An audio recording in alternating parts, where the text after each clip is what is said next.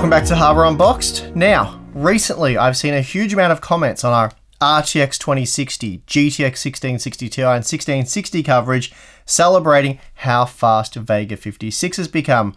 Quite a few viewers have claimed that Vega 56 is now caught up to the GTX 1080, and I suppose that's been brought on because we have seen quite a few impressive results recently, new titles such as Forza Horizon 4, Dirt Rally 2.0, and Resident Evil 2 for example. And that's pretty impressive. It also certainly seems like progress, given back when I first reviewed Vega 56 in late 2017, out of the 25 games tested, it beat the GTX 1080 in just a single title, Dirt 4 using CMAA. This meant on average it was 14% slower than the GTX 1080 at 1440p. Certainly not a bad result at the time, but I wonder, in 2019, has that margin shrunk? Since so many of you have asked me to look closely at the GTX 1080 and Vega 56 comparison, I thought we might as well do that. However, when I make these sorts of videos, I always run into the issue of not being able to please everyone. If I only compared Vega 56 with the GTX 1080, I'd get, Vega 56 was never meant to compete with the GTX 1080, unfair comparison, you shill, unsubbed. Then if I only compared Vega 56 with the GTX 1070, I'd get, the GTX 1070 Ti was released for a reason! Unfair comparison, you shill, unsubbed! I guess I could just compare Vega 56 to the GTX 1070 Ti, but that's not really the comparison many of you have been requesting. So to cover all my bases, I'm going to see how Vega 56 stacks up against the GTX 1070, 1070 Ti and 1080 in 37 games at 1080p and 1440p. You happy? Good, let's get on with it. For this one, we'll be looking closely at performance at 1440p in about a dozen titles, and then we'll jump to a 37 game breakdown comparing Vega 56 head-to-head with the GTX 1070 and 1080. The graphs also include 1080p data, but I'll skip over discussing that purely to save time. Finally, the test system used includes a Core i9 9900K clocked at 5GHz with 32GB of DDR4 3200 memory. Okay, let's get into the results. Performance in Shadow of the Tomb Raider hasn't changed since our original testing, but that's good news for AMD as Vega 56 is just a few frames slower than the GTX 1080 and well ahead of the GTX 1070. It's certainly not a win over the 1080, but it's almost close enough to call a tie, at least at 1440p anyway. Moving on, AMD hit the ground running in Forza Horizon 4, and it's been a solid title for them ever since release. As you can see, Vega 56 beats the GTX 1080 at both tested resolutions and was 5% faster at 1440p.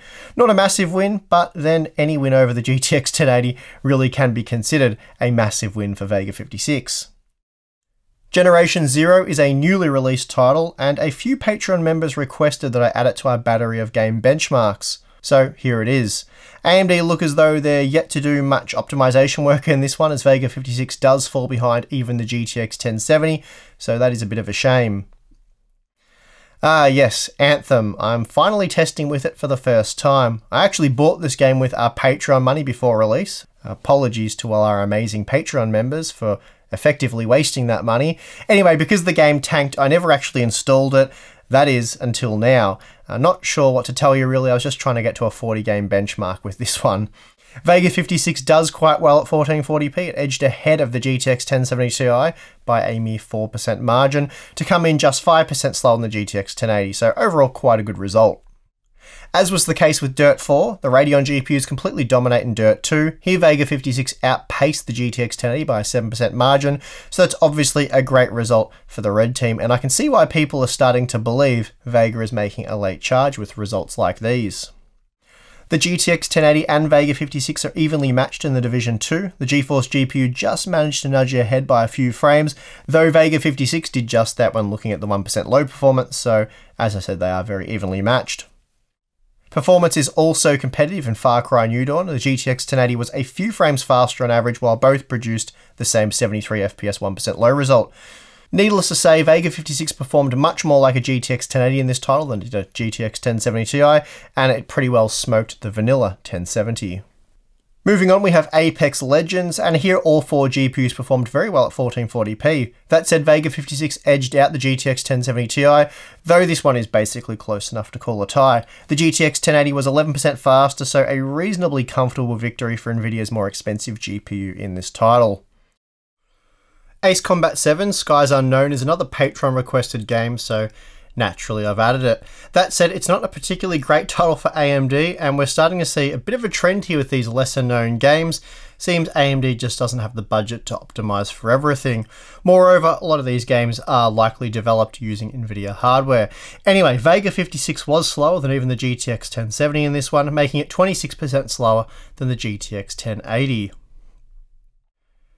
Next up, we have Rainbow Six Siege, and here Vega 56 just edged out the GTX 1080 at 1440p, despite winning rather comfortably at 1080p. Anyway, this is at the very least a tie, and that's an exceptional result for the Radeon GPU. It also meant that Vega 56 was 19% faster than the GTX 1070 in this title.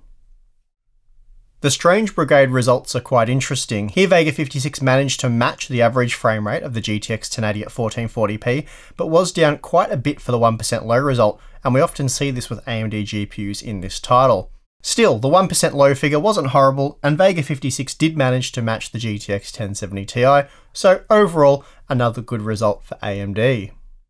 Now, this is very interesting. Back when I did my 40-something GPU benchmark of Battlefield 5, Vega 56 was actually 11% slower than the GTX 1080 at 1440p.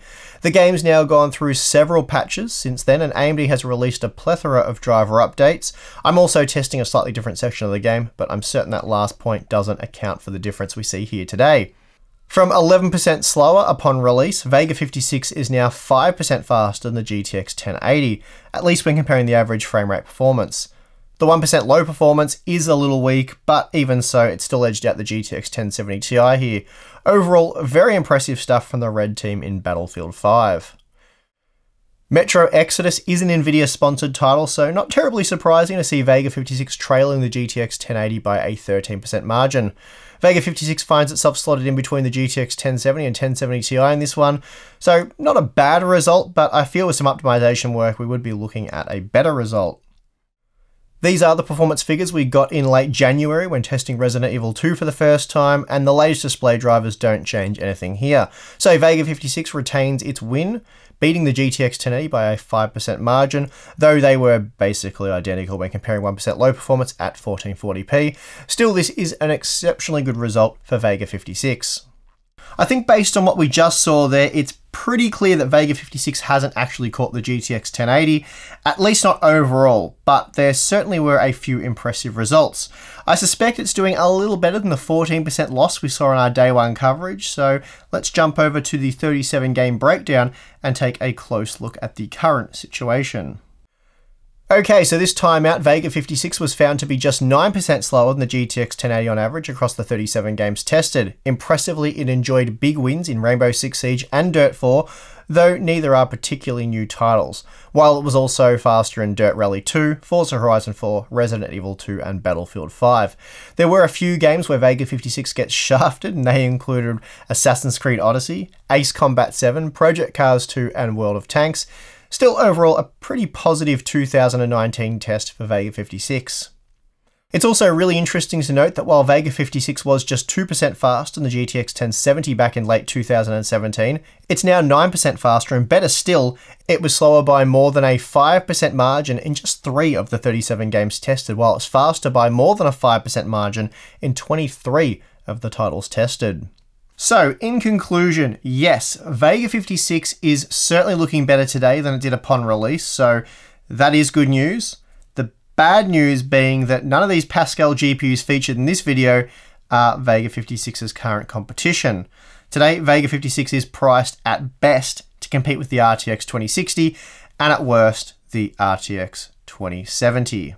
Given the RTX 2060 is 7% faster on average, that paints Vega 56 into a rather tough spot, and as I said in my RTX 2060 coverage, unless you can get Vega 56 for $300 or less, I wouldn't bother.